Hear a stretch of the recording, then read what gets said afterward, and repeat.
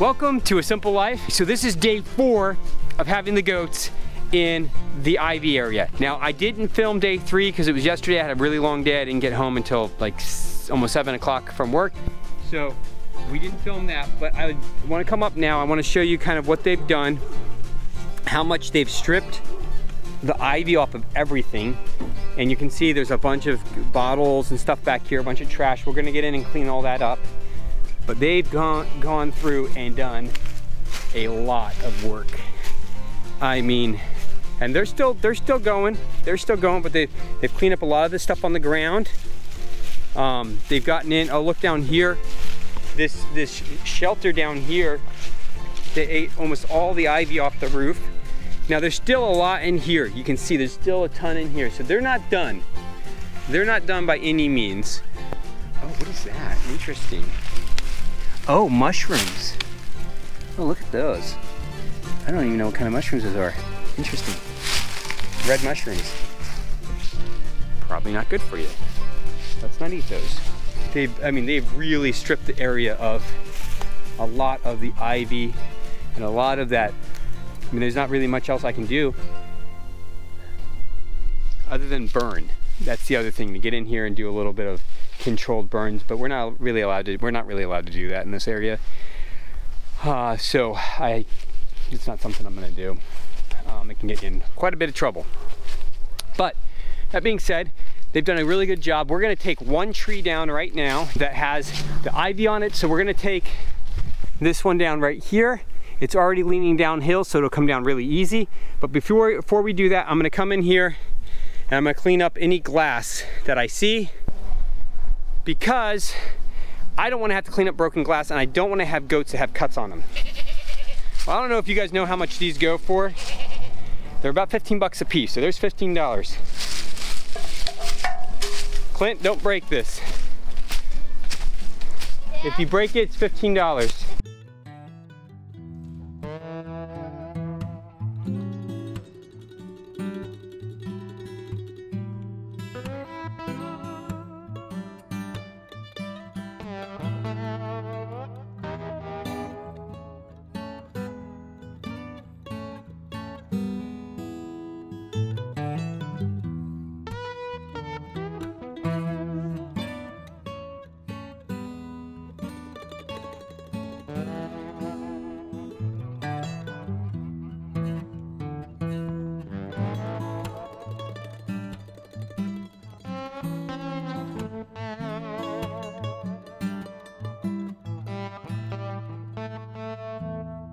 There's obviously a trash pile here.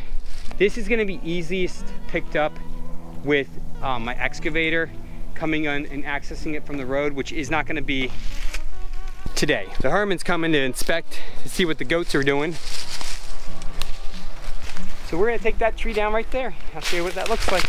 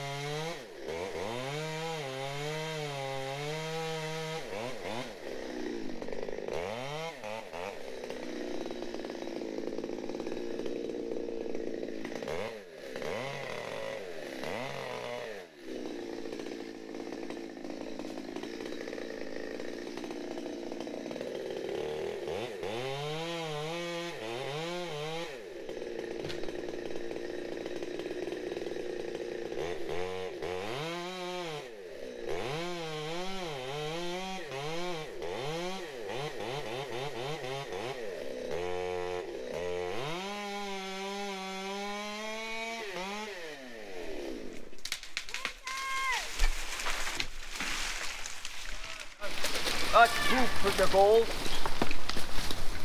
So it seems like my goats were not impressed with the falling tree. They all kind of went over there. To be honest, didn't realize it was going to make that much noise. They've been around me when I ran the saw a lot. Typically when I run the saw, it's not stuff as big as this, but they'll get used to me taking these trees down. I'm not taking down every tree that has ivy. I'm just taking down the stuff that's completely unhealthy. Come here, you old man. Oh, yeah. Oh. Yeah, he's get around, but... yeah. Yeah. Oh, you old man. Hey, Rebus. Aha, yeah. You're getting big, baby. She's getting big, huh? Oh, yeah. Hey, now, but what about food? Are they still eating up there? Yeah, don't feed her. Don't feed her. Good job, Clint. You know what those are? What? Oh, wait. No. They're going up there to eat, huh? Yeah. Hey, Herman. Huh. Where'd you get all the boxes, the wood boxes? Oh, I don't know. They're apple boxes. Maybe. They're for apples, right? Yeah.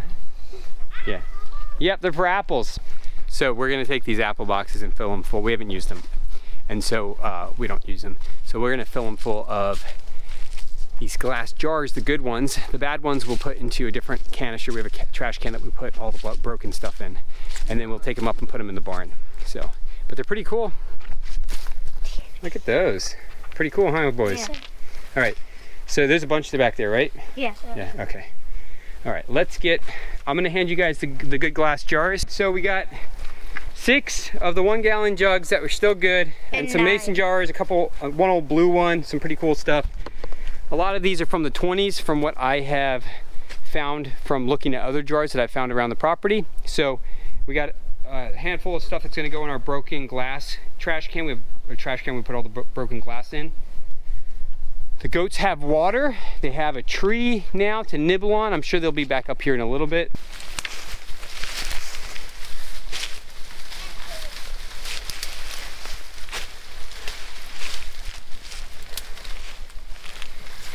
That livestock guardian goat right there, he's literally just taking like branches off. I just watched him vacuum up a branch. They're so funny. They're eating the little seeds. A little baby right there, just nibbling away.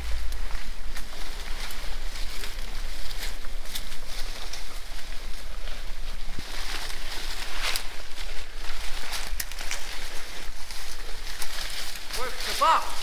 He's right here. Yeah.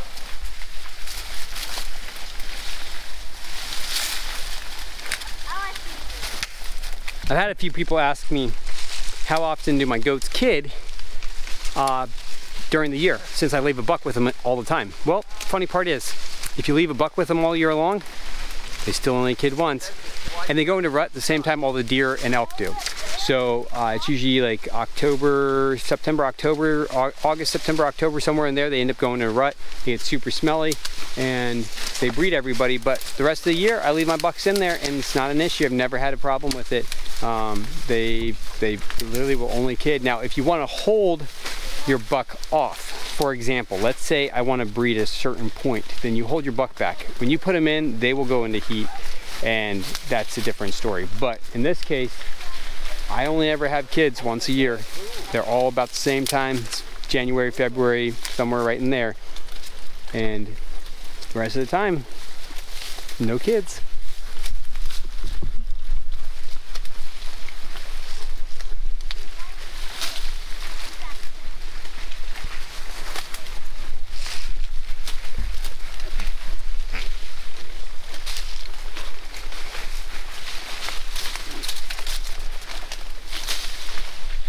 Thank you so much for joining us on A Simple Life. It was great to check on the bees. It looks like we have 3 good, healthy hives. One hive definitely was a loss, but it was a weak hive to begin with. I wasn't sure if it was gonna make it, but we have 3 healthy hives. And so we will see you guys tomorrow. Bye. Thank you so much for joining us on A Simple Life. Bye.